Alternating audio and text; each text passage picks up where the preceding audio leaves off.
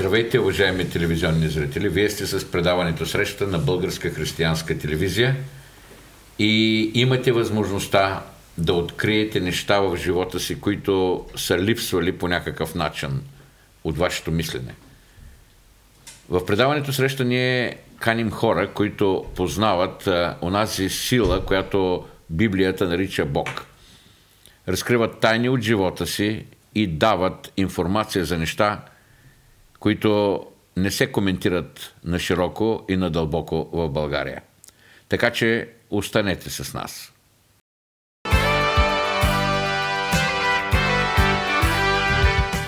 Днес в студиото на Българска християнска телевизия в предаването Среща имам гостинка от Съединените американски щати, която познава Бог за дълги години, работи за Него и заедно с цялото си семейство обича България и е тук, точно поради тази причина. Нека да приветстваме с добре дошла в Българска християнска телевизия на Christie Glesener от Съединените американски щати. Thank you. Welcome. Welcome. Благодаря ви. Вие обичате вече България. You love Bulgaria. Very much so. Много. И каква е причината за вашето идване в България? What is the reason for your coming here in Bulgaria? We wanted to come and help you with the Christian TV. Искахме да дойдем тук и да ти помогнем с развиването на християнската телевизия. And we wanted to come and bring a message to the Bulgarian people. И също така искахме да дойдем и да донесем послание на българската нация. And we also wanted to let them know that God is real. Също така искахме те да разберат, че Бог е реален. He can meet every one of their needs. И че може да посрещне всяка от техните нужди. And that women can be used by God to heal the sick. И че жените могат да бъдат използвани от Бог, за да се изцеляват болните. To deliver their children and protect them. За да могат техните деца да бъдат освободени и да бъдат защитени. And they can also affect every generation. И също така жените могат да повлияят върху всяко едно поколение. Аз чувам думи, които българите рядко чуват. I hear words that the Bulgarian people very rarely hear. They hear these words very rarely. Oh, they do. I did not know that. Аз не знаех това, да. И поради това искам да ни разкажеш защо разсъждаваш така, защо говориш така, And that's why на какво е основано твоето послание. That's why I would you to tell us why do you think this way? What is the foundation of your message, your thinking? Well, the Bible talks about when we get filled with the Holy Spirit, that He helps us to speak in tongues. Библията ни говори за това, че когато се изпълваме със Святия Дух, ние можем да говорим на непознати езици. And it also says, it prophesies that men and women, daughters and sons will prophesy. That means give words. И също така в Библията се казва, че мъже и жени, синове и дъщери, те ще пророкуват. Това означава, че те ще освобождават слово. And the Lord God told us to come and deliver answers and gifts that the people had cried out to Him for. И Бог ни е заповядал ние да можем да освобождаваме отговори, за които хората са молили Господа дълго време. By us giving them a word, когато ние освобождаваме слово към тях, and we don't know them, и не ги познаваме, they would know it's from God. Тогава те ще разберат, че това идва от Бога.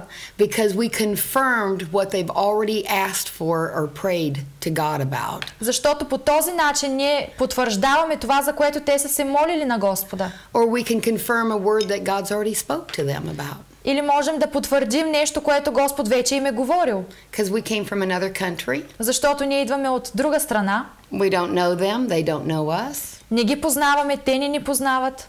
And this was done so that they would know that God is God and He loves them. И това го правим, за да могат да познаят, че Бог е Бог и че Той ги обича. Ти кога позна Бог? When exactly did you receive and began to know God? Began to know God. Well, I grew up in church. Аз съм израснала в църква. But I had never heard that you had to personally accept Jesus. Но никога не бях чувала за това, че можем лично да познаваме Христос. And I was in high school when a girlfriend shared with me. Бях в гимназията, когато една моя приятелка сподели това с мен. And I was completely shocked. И аз бях напълно шокирана. I didn't know that you actually had to ask him to come into your life. Не знаех, че всъщност трябва да помолиш Бог да дойде в живота ти. But then I started to question, is he the only God? Because people were saying many different faiths have the same God. И след това започнах да задавам въпроси, защото хората казваха, че един и същи Бог има различни лица и проявления. So I began to study some of these. Така че аз започнах да изучавам някои от тях. Because I thought Jesus was the way, but I wanted to make sure. Защото аз си мислех, че Исус е пътят, но исках да се уверя в това. And I found out that Jesus is the only one that offers forgiveness. И аз се уверих, че Исус е единственият, който може да предложи прошка. He offers assurance that when you receive him, that God is your God. Той ни дава сигурност, когато го приемем, че Бог е нашият Бог. And he's the only one that offered freedom. И че Той е единственият, който може да ни даде свобода. Muhammad doesn't. Мохамед не може да направи това. He actually asks that you give your life to protect his reputation. Той всъщност иска да накара хората да защитават неговата репутация. And then Buddha and some of these other ones, they had so many different gods, and they never ever talked to the people. И всъщност Буда и всички останали други богове, те никога не говорят с хората. So I asked Jesus. Така че аз помолих Исус. I said, if you're the true God, И му казах, ако ти си истинският Бог, I need to know. аз имам нужда да разбера това. I cannot lie to people and make it up. Няма да лъжа хората и да си измислям. And he made himself very, very real. И той ми се откри много. I laid down next to the bed at night and on my knees. Една вечер бях на колене в леглото си. And I prayed and I said, make yourself real to me, please. И се молих на Бог, казах му, Боже, моля те, открий ми се. And I went to bed. И след това си легнах. And I woke up and the power of God came into my room. Събудих се и силата на Бог слезе в моята стая. And I felt like somebody took a weight off my chest. И аз усетих как сякаш някой отне една голяма тежест от моите гърди. And so much love. It was just amazing. И толкова силна любов усетих, беше просто невероятно. I got up and went and told everybody. Станах и отидох, разказах на всички какво се беше случило с мен. I went over and knocked on the neighbors and told them. Дори започнах да чукам на вратите на съседите и да им разказвам. It was the happiest day of my life. Беше най-щастливият ден в моя живот. And you know, I've never been the same since. И знаете ли, от тогава аз никога не съм била същата. И какво виждаш, че прави Бог в твоя живот и в живота на тези, които са около тебе и на които служиш? What do you see God is doing in your life and in the life of people who you are serving? Толкова години да запазиш вярата си и любовта си към Него. So that so many years you can keep your love and your faith in Him. Well, you know, every day has been something that God has challenged me to believe Him for. Знаете ли, всеки един ден Бог ме предизвиква да вярвам за нещо, нещо повече. In the early days, it was like believing in one thing would happen and I'd be happy for a month. И знаете ли, преди, ако вярвах за едно нещо и то се случи, след това бях щастлива с месеци. And then pretty soon that wasn't enough. I needed it every week. И много скоро обаче това започна да не ми е достатъчно и исках да се случва всяка седмица. And then I wanted it every day. И след това започнах да го искам всеки ден. I'm not happy to go to bed unless God moves in some way every day. Аз не мога да си легна в леглото и да не съм щастлива, ако Бог не се е движил през този ден по различен начин. I see the people and I see that they need to be touched by God. Виждам хората и виждам тяхната нужда да бъдат докоснати от Бога. God had told us He would take us to many nations. Бог ни е казал, че Той ще ни отведе до много нации. But our main love would be for Israel. Но но нашата любов ще бъде главно към Израел. and to help bring the Jewish people to know their Lord. За да можем да помогнем на евреите да познаят Господа. But as we travel, I've seen so many women and men lonely, broken, and heavy upon them, just heaviness. Но когато ние пътуваме, виждам толкова много мъже и жени, които са самотни, които са толкова наранени и просто имат някаква тежест върху себе си. I have prayed that God would touch them like He touched me and take off that weight. Молила съм се и продължавам да се моля Господ да ги докосне по начина, по който докосна и мен и да отнеме тази тежест от живота им. Because I know when they get touched like I did, they'll never be the same. Защото аз знам, че ако Бог ги докосне така, както докосна и мен, те никога няма да бъдат същите. And then my husband and I have also felt like God has said that many men have not been trained or encouraged to grow up in men, to be men. И аз и съпругът ми след това усетихме, че има много мъже, които всъщност не са достатъчно добре обучени как да бъдат наистина мъже. And they've been told to be tough, don't show your emotions, don't be weak. Може би те са били обучавани по този начин, учени по този начин, да бъдат твърди, да не показват емоциите си, да не показват слабости. But we see men have such a great heart. They have such tender hearts. Но всъщност мъжете, те имат толкова нежно и меко сърце. And they have such capacity to really love. И такава състрадателност към хората, наистина да показват любов към тях. And when they find that they can pour out their troubles to God, it changes their life. И всъщност, когато те разберат, че могат да предадат на Бог всички техни проблеми, това ще промени живота им. Аз искам да попитам Кристи. I would like to ask you, Christie. Бог върши ли чудеса и днес в 21 век?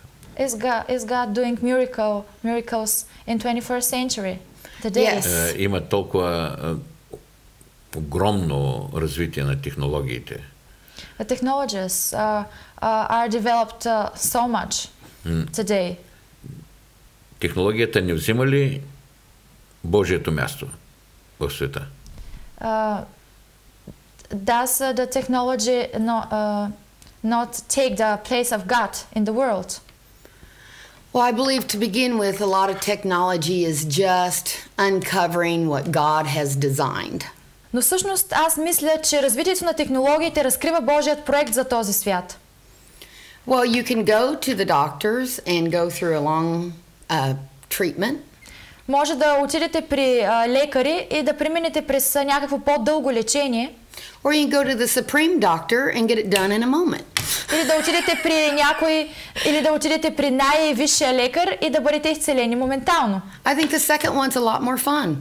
Мисля си, че втората възможност е много по-добра. Less expensive. Много по-евтина. And it's a great testimony to the neighbors. И е чудесно свидетелство за съседите и околните. It only takes one healing to evangelize your neighborhood. Има нужда просто от едно изцеление, само за да може да споделим благата вест с съседите. And so the Lord told me one time I had a headache. Веднъж имах главоболие и Бог ми каза. And he said, "Are you going to take an aspirin? Ще вземеш ли аспирин? Or ask me to take it off of you?" Или ще помолиш мен да изцеля главоболието ти? Now, an aspirin you can take and it works fairly quick. Ако вземете аспирин за главоболие, наистина действа много бързо. But the first time I had to pray off a headache, it took me about 15 minutes. Но първият път, когато аз трябваше да се моля за своето главоболие, това продължи около 15 минути. But every time the Lord said, "You pray and get rid of your headache." Anytime you get one. Но Бог ми каза, всеки път, когато се молиш, ще става все по-бързо и по-бързо. And the more I prayed, it got quicker and quicker. И колкото повече се молих, наистина Господ вършеше нещата все по-бързо и по-бързо. And now I don't have headaches. От тогава насам аз повече не съм имала главоболие. I also saw a picture about colds, getting a cold. Също така имах една картина относно настинката. I was laying down in bed. Лежах си в леглото.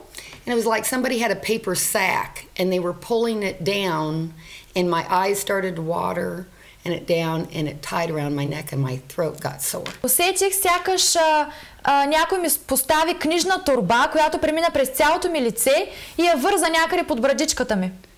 And I woke up, and my throat's sore, and my eyes are itchy, and my nose is starting to stop up. И аз се събудих и започнах да усещам как гърлото ми пресъхва, очите ми започват да сълзят. And I said, I don't think so. И аз си казах, това няма да стане. In Jesus' name, you come off of me. В името на Исус Христос, махни се от мен. And I saw this paper, it's like a paper sack come up, and my throat got okay, and it came like right off my head. И аз усетих как сякаш тази книжна торба започна да се маха от моята глава и да ми става все по-леко и по-леко. And I just don't even remember when I've had a cold again. И дори не си спомням дали след това отново съм имала настинка. Какви изцеления от Бога си виждала в твоето мисионерско пътуване? What kind of healings from God have you seen? Quite a few. A lot. Много. Eyes see. Виждала съм как слепи проглеждат. Arms grow. Как ръце израстват. Fingers grow out. Удължават се пръсти.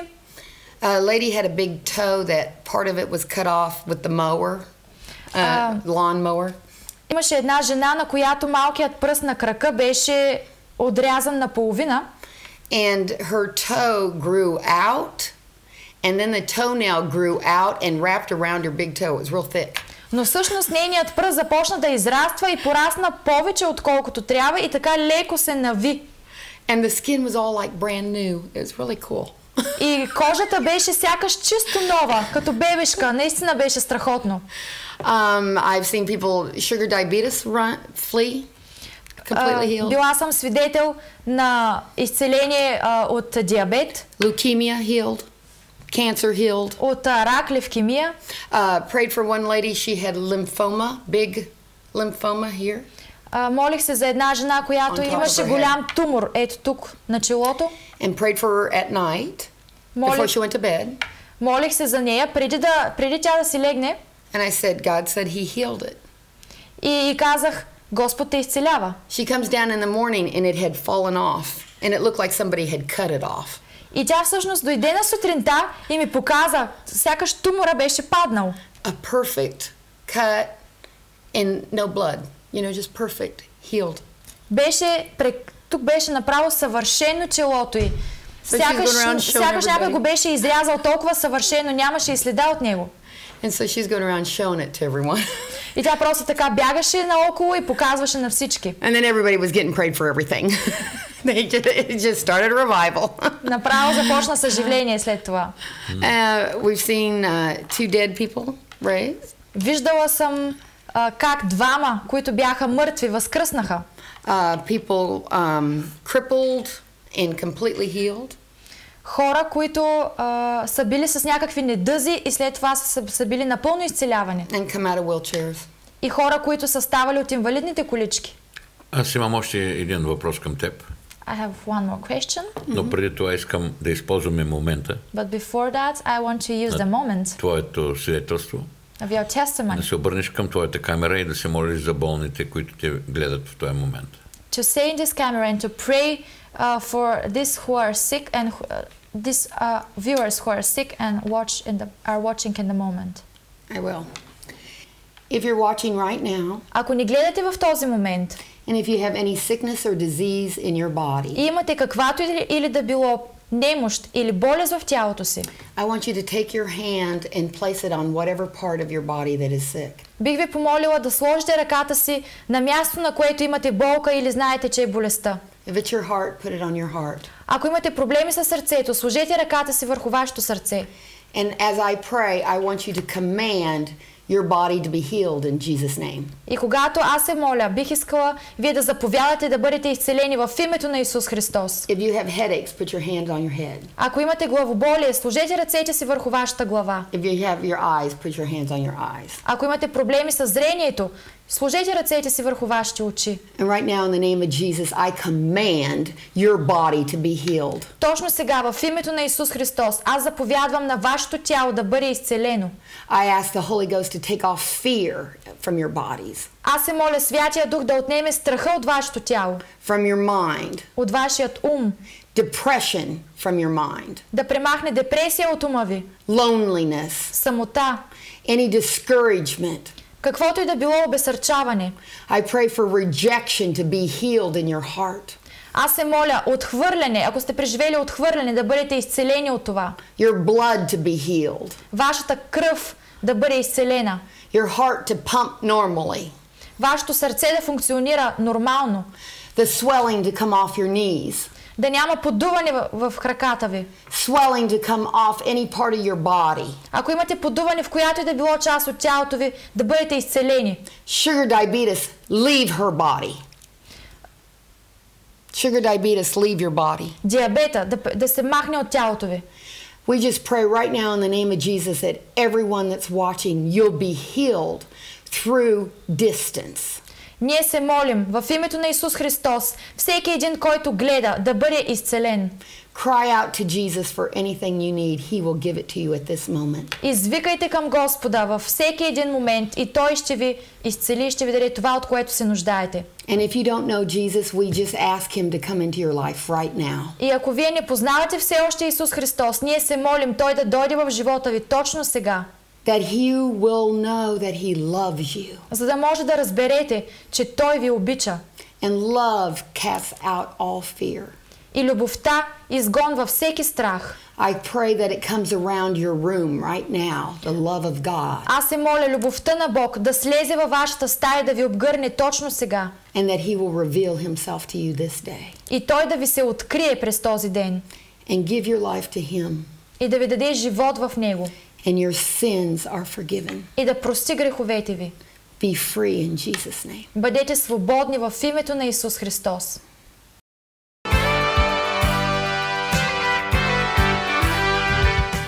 Thank you, Christie, for this prayer. I know that no matter the distance, no matter for God. Yes, Jesus says he had power over distance. Yes. Исус Христос, Той имаше сила да изцелява от разстояние. Аз искам да те попитам I would like to ask you нещо, в което твоето служение има силен профил. something which is very strong in your ministry. Това е работата с жените. This is your work with women. Ти започна така да говориш малко по този You въпрос. started a little bit to talk about this. Yes. Но в повечето страни служението към Бог прието е да се извършва от мъже.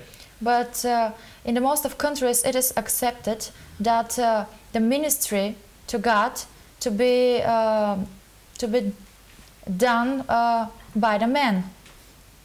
Well, the women were the very first people that Jesus rose up in his time.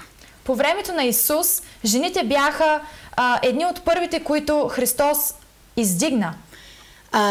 Jewish tradition was only men.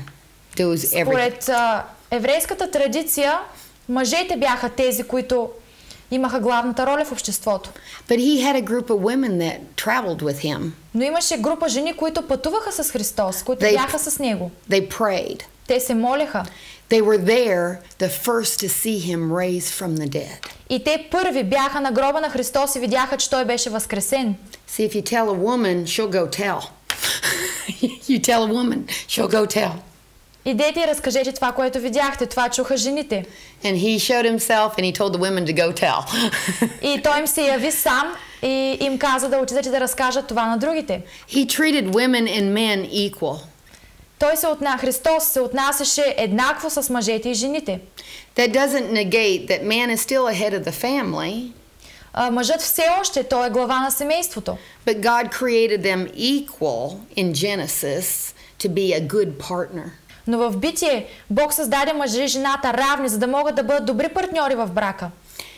And when he made them equal and the two of them became one, и когато той ги създаде така равни, двамата станаха едно.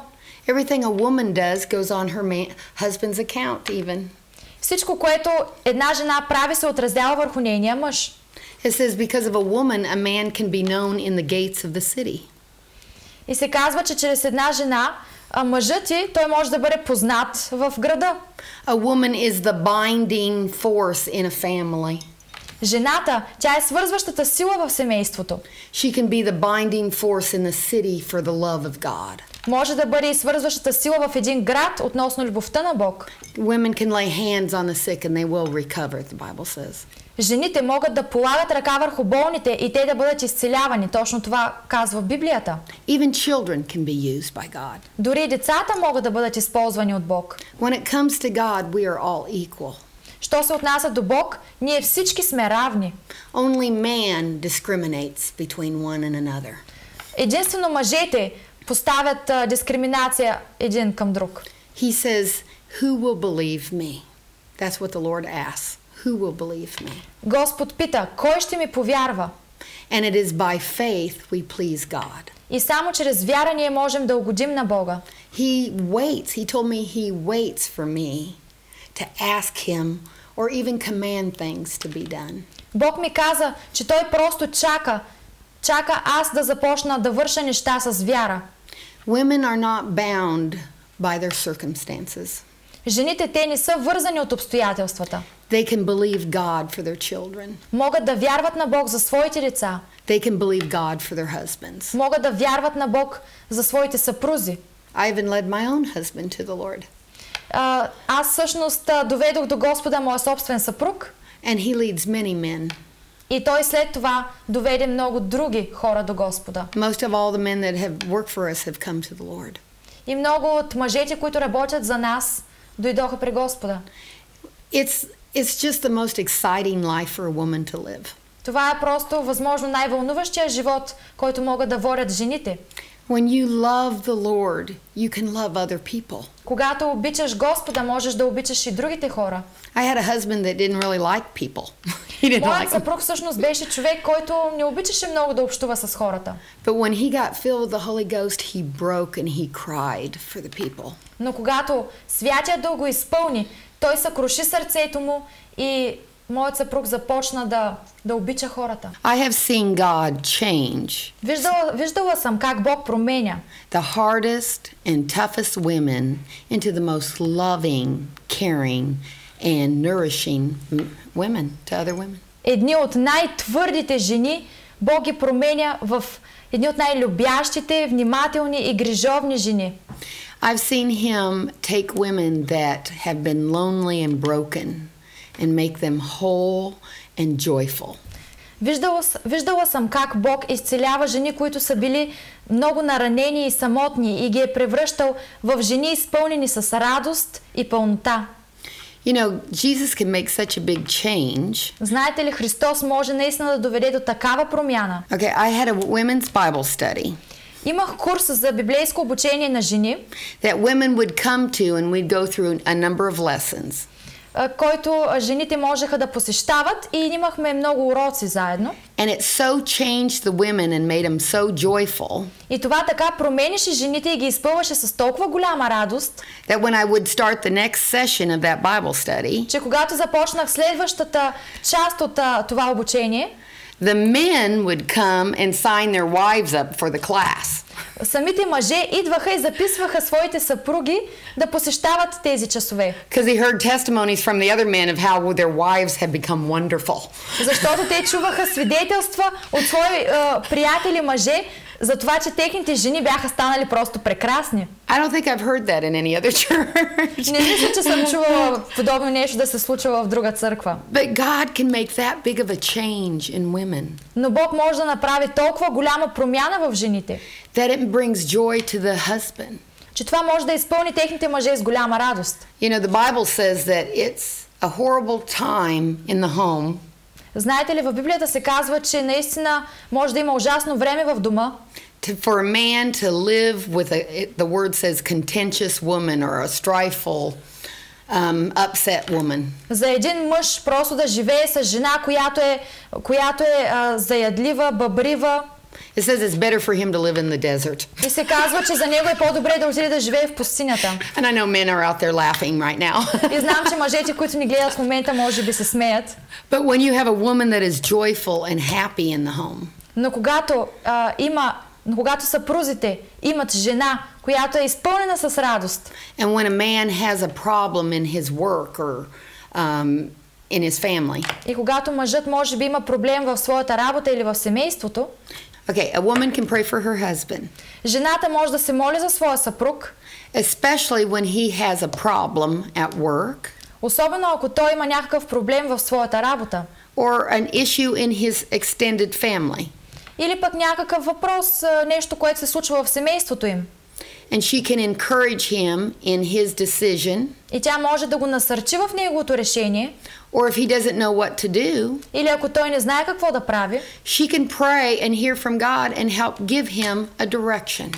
Тя може да се моли и да чуе от Бог, за да му даде някаква насока.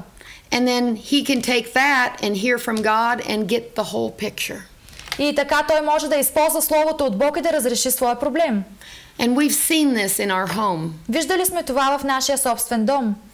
The other thing that happens, другото нещо, което се случва, if we have an opportunity to do something, ако ние имаме възможност да направим нещо, and one of us, my husband or I, get a check, like a warning not to do it. И аз или моят съпруг имаме в себе си нещо като предупреждение, като притеснение. And we may not even know why we get that. И дори да не знаем защо получаваме това. We have learned the hard way. Ние сме се научили по трудния начин. Never to do it. Никога да не го вършим. Sometimes it has to do with timing. Sometimes the timing we just need to do it later. Понякога ние просто се нуждаем да извършим това малко по-късно. But most of the time, но през повечето време, it's not good. We would have done it. Това, за което се притесняваме, не е добро нещо. But on the other side of that, но от друга страна, we have met like people like you. Ние сме срещали хора като теб. And we know in a moment. И в същия момент ние разбираме. From spirit to spirit. От дух в дух. That you are somebody we must help. Че ти си човек, на когото трябва да помогнем. And join with you in your vision. И да се присъединим към теб и твоето видение. And we can travel the world. И ние можем да пътуваме по света. And meet people. И да се срещаме с хора. That becomes as close as family.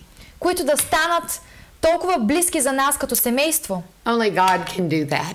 И само Бог може да извърши това. Different backgrounds. От различни произходи. Different countries. Различни държави. Different heritage. Различно наследство. Together like a glove. И ние можем като лепило да се слепяме и да ставаме като едно семейство. I want all people to have that. Бих искала всички хора да могат да имат това в живота си. And you're never alone again. И ти никога няма да бъдеш сам. Because you have brothers and sisters in the Lord. Защото имаш братя и сестри в Господа. And then you can call them when you're down. И можеш да им се обадиш, когато имаш някакъв проблем. And they say, get over that. И те могат да ти кажат, можеш да го преодолееш. You're going to keep going. Продължавай. Don't quit. Не се отказвай. We're with you. Ние сме с теб. We're going to pray. Ще се молим. And we're going to stop that. И това нещо ще можем да го спрем заедно. And sometimes we just need to hear that. Понякога ние имаме просто нужда да чуем това. And I believe that God wants to do this through women. И аз наистина вярвам, че Господ иска да върши тези неща чрез жените. Българските жени са окуражени. Bulgarian women are very encouraged. Yes. От това, което чуват. From what you said. Yes. And we see them love on each other. We saw. И ние сме виждали това, да се обичат. They have God, they just need to let him loose. Те всъщност наистина имат Господа в себе си, но просто трябва да позволят Той да се прояви чрез тях. И в края на нашия разговор, And in the end of our conversation, можеш ли да ми кажеш Колко голяма е важността на българска християнска телевизия според твоята гледна точка? Could you tell us, please, how important, from your point of view, Bulgarian Christian television is? It is extremely, extremely important. Мисля, че е наистина невероятно важна. There are many of you in your home. Има много от вас в домовете ви, които ни гледате.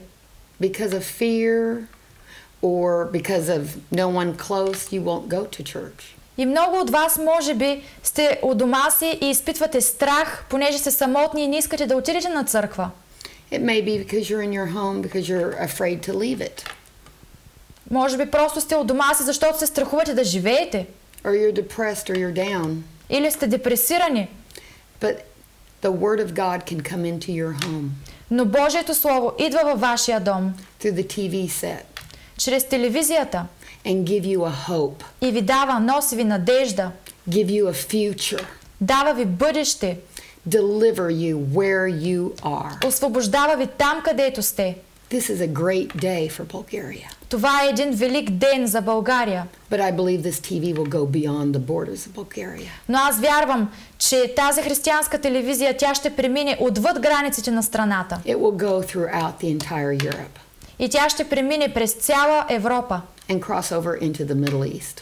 И дори ще премине през Средния изток. Because God wants every man and woman to know that He is God. Защото Бог иска всеки мъж и жена да познаят, че Той е Бог. And He wants you to know that He loves you. И Той иска вие да разберете, че Той ви обича. And He stands ready to answer your prayers.